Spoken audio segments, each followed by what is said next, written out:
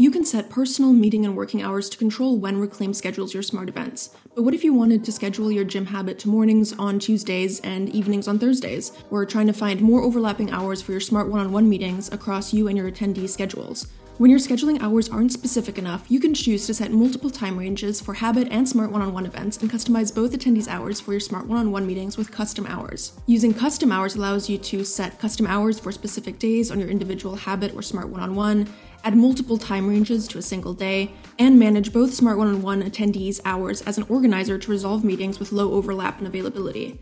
Update your habit and smart one-on-ones with custom hours by navigating to the hours section in the edit page of each individual smart event. Happy scheduling!